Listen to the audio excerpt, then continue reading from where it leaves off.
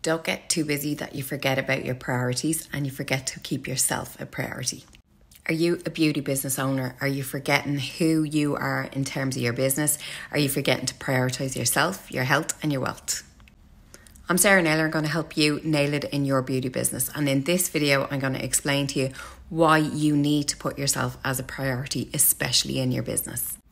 The busier your business gets, the further down that scale that you will make yourself a priority. You'll put your customers first, you'll put your business first, and you'll put yourself last. So your health will start to slide, and then your mental health will start to slide, and in turn, your business will start to slide because you won't be able to continue at the level that you're doing now if you don't look after yourself first.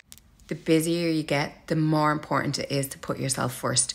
So prioritise your day. Make a list at the start of the day, 3 top priorities. 1 needs to be you, your health, your physical health, your mental health and your financial health. So make sure you're chasing the money, you're chasing your exercise and you're chasing your water, and you're making sure that you look after you as well as your business. I know it sounds so easy, and it isn't. It's really difficult to put yourself first when you're used to putting yourself to the end of a long list. So make sure that today you make sure that you eat properly, you exercise, and you do something that's going to get the money that you need to live the life that you want. If you want help building your beauty business, get in touch.